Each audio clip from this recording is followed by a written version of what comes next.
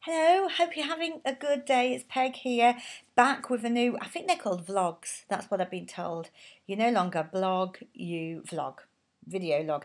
Anyway, I thought I'd use this vlog to tell you all about some emergency weight loss I've been doing and to share my thoughts on what's worked and maybe what's not worked so well. Because basically, if you've been following the written blog, you'll know that I went off travelling for a year, didn't follow my own advice, didn't follow my own programme, put on a couple of stone.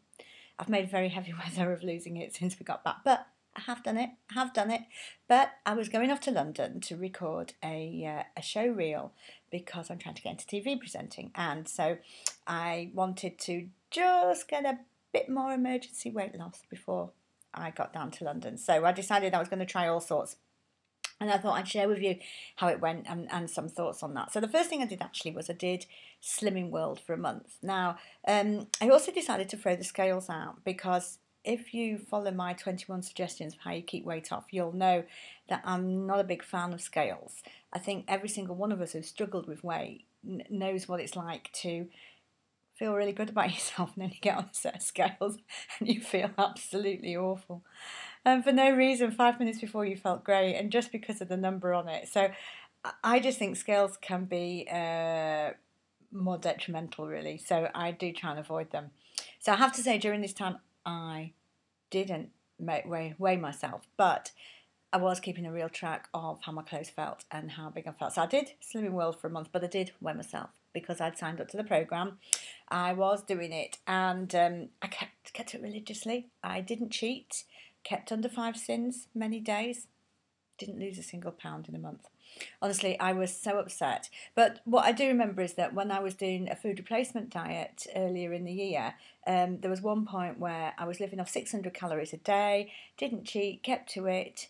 Over 4 weeks, I lost 2 pounds. And then what happened was it all came off all in once afterwards. So I don't know whether the fact that I did lose weight in time for me going to London to record this show reel happened because I kept a Slimming World and it all just came off afterwards. But, you know, that was one thing I did, but it was really hard to keep going afterwards when I realised I wasn't losing anything. So then I decided to try 5-2. But I decided to up it a bit, and I actually did alternate day fasting, or at least 5-2. But what I have done, because I find it easier, is I use the food replacement packs.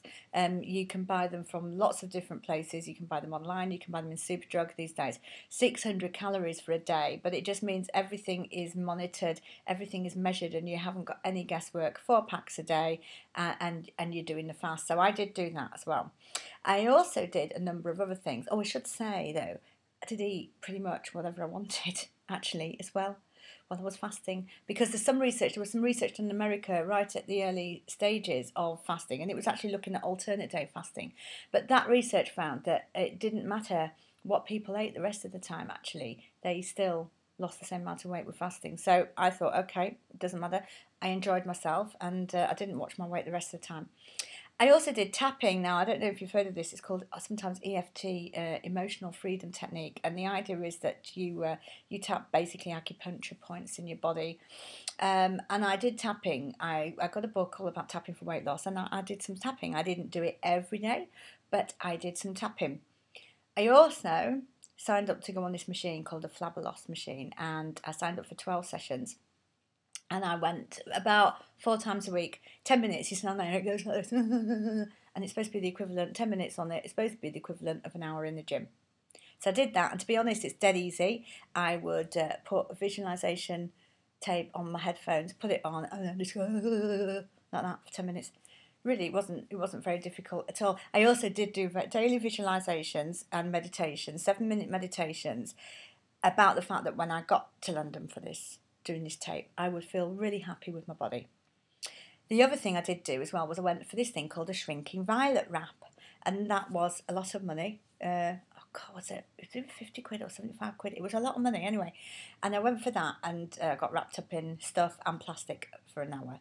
And that was supposed to make me lose a dress size permanently. Now, the thing about the shrinking violet wrap was that not only did I have to go for the wrap, but 3 days before, I had to not have any coffee, any alcohol. I had to cut down on carbs, which wasn't a problem because I was fasting most of the time anyway, and no processed food, and to do the same afterwards. But it was a bit of a difficulty for the coffee because frankly when you're fasting, coffee is about the only thing that gets me through the day. So anyway, so which of them did work? Well, I have to say I think they all worked, probably apart from the wrap. I wasn't so convinced by the wrap. I think it was more to do with all the food I cut out before and afterwards. I was measured and the measurements did show some loss between half an inch and an inch in various places, but can't help feeling I was measured in slightly different places before and afterwards. Maybe I'm just cynical. Wasn't so convinced by that. But the rest of it, all I do know is that the weight fell off. And as I was saying, a lot of the rest of the time I was eating whatever I wanted actually. I was going to parties, eating loads of cake. I was drinking alcohol. Not loads because I don't drink loads, but I was. If I was out and I fancied a snack, I'd have something. So I was eating food I wouldn't normally eat. There is something else I did, though, as well, which made quite a big difference, and that was when I went to Debenhams. I spent 44 quid on a brand new pair of Spanx. Not the cheap version that I sometimes get, the cheap alternatives, but proper Spanx. And part of the reason I knew I was losing weight was that when I tried them on, it was like an assault course. Honestly, I reckon I'll use up about 500 calories just trying to get them on.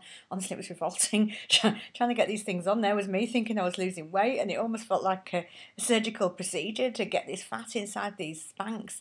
And first time it was really hard, and then after that they were going on really easily. And Spanx are not meant to expand, and you know that's the whole point about them. They're really tight fabric. So yeah, so the weight was just falling off.